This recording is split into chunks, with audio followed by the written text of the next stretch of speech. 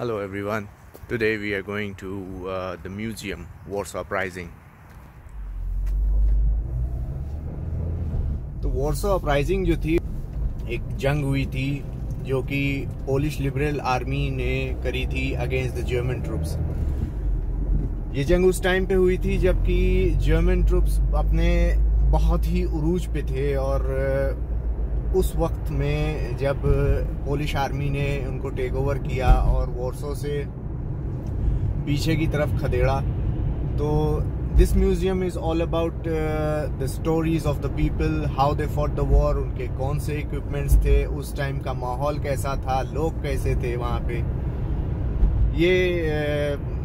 ये म्यूजियम जो है वो उस बारे में। Also this is on the same location जहाँ पर से ये जंग शुरू हुई थी। तो इट्स गोना बी एक्साइटिंग, मजा आएगा। And do like and subscribe to the channel. Poland की एक बात मुझे बहुत अच्छी लगती है, जो कि इन्होंने अपनी हिस्ट्री को बहुत ही अच्छी तरह से प्रिजर्व करके रखा है। और पोलैंड ने जिस तरह से अपना प्रॉपर्टी मैनेजमेंट किया है वो तो बहुत ही सराहनीय है और बहुत ही अच्छा तरीक़े से इन्होंने अपना सारा इंतज़ाम और निज़ाम बना के रखा है। मेरे पीछे है वॉर्सो अपराइजिंग म्यूज़ियम, जो कि लाल कलर की बिल्डिंग है।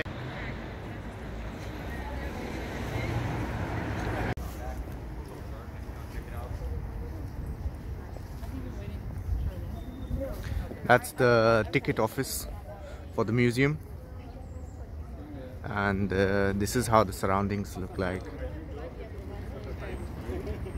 Yeah, I love so much, I've learned to be tour guide in my city, but it's pretty much.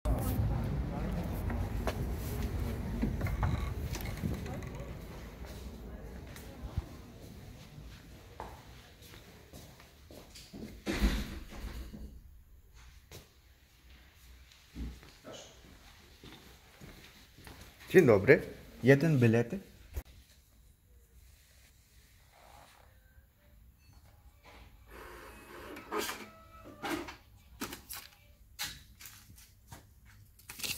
Dziękuję bardzo.